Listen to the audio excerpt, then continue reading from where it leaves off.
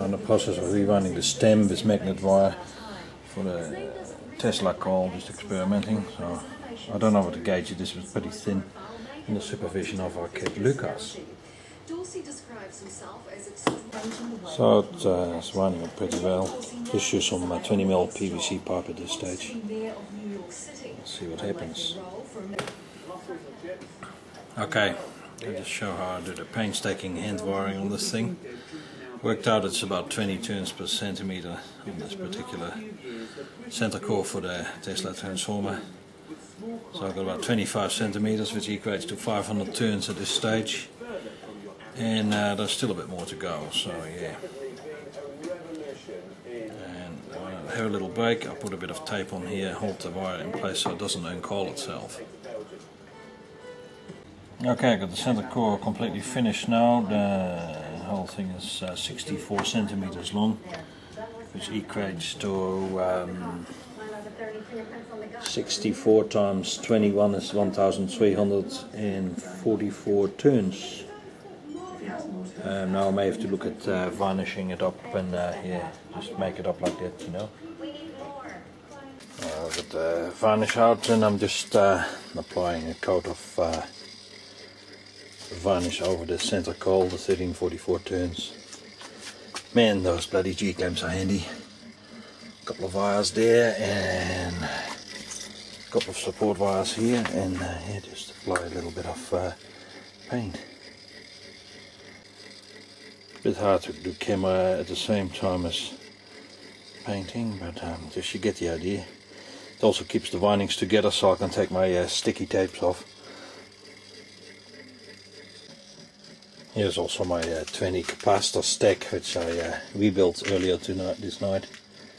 So I got them all nicely in series with the bleeder resistors, 10 mega ohms, and I made a little spark gap just for protection of the capacitors in case of a surge. So yeah, I got the center core from the Tesla transformer now completely varnished and let it dry overnight. Well, the Tesla transformer does.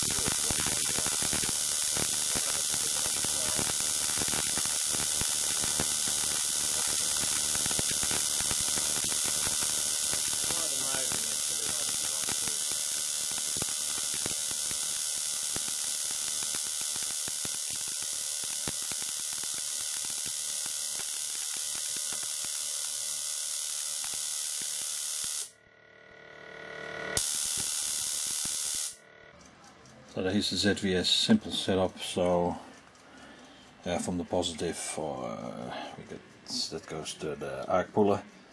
Barn wire goes in this particular case through the 2.4 nanofarad 20 kV capacitors.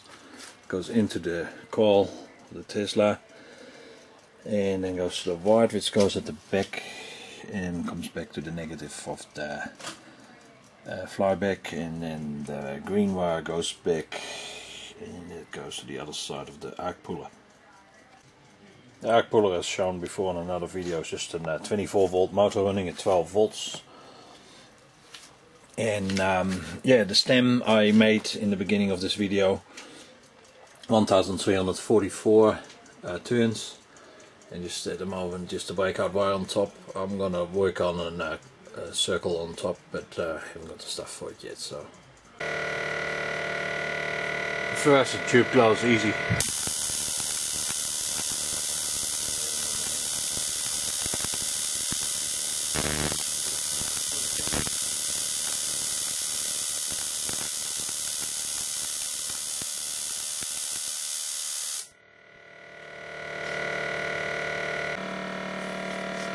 Okay, let's try again.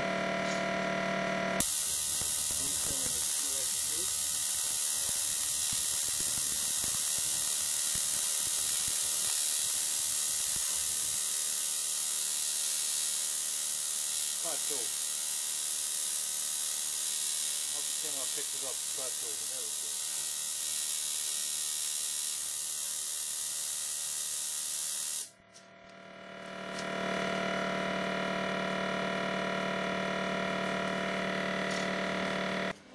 This is the basic schematic I've used, just standard flyback driven by ZVS, arc gap, rotary arc gap. The capacitor is an arc gap just to protect it, and then 11 turns in 1344 turns, and just an exit wire, and it seemed to work at this stage, so very pleased with it.